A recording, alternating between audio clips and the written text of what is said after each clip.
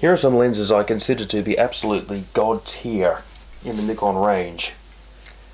First things first, 100mm 2.5 AI. Absolutely beautiful. Yeah, we know Steve McCurry, Afghan girl, use this one. Moving on, lens number 2, 50mm 1.2. Absolutely beautiful, absolutely lovely.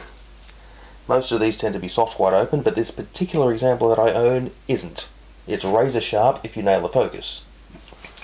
Moving on, lens number 3, 28mm 2.8 AIS.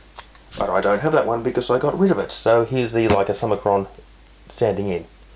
Never mind. Lens number 4, Nikkor AIS Nikkor 55mm 2.8 micro. That one. Very nice lens. That is the sharpest lens Nikon ever made. Full stop, end of discussion. And it's beautiful. It's sharper than much of my Leica class. Lens number 4, 135mm 2.8 AIS.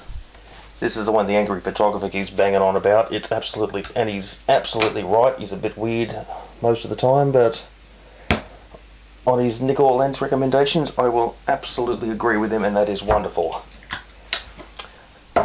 Next cab off the rank. AIS Nikkor 300mm 2.8. Just let a load of this big beefy bastard of a lens. And it is probably the sharpest 300mm lens I've ever used. The best rendition. It doesn't have the problem with fringing that the other ones that I've owned seem to have. Lens number 4, 2470 2.8 AF. G, whatever. That one. Beautiful. Known as the wedding lens. It's very sharp, very beautiful, very versatile, but very fragile. This is the second one I've owned. I broke the first one because I'm fucking stupid. Moving on. God, where's the last one? I had one more lens here to show you. Last lens. 80 to 200mm 2.8D. All metal, all mechanical, all beautiful. It's a screwdriver AF, so it's slow as fuck, but the optics are absolutely brilliant. And there you go. Madness to the method.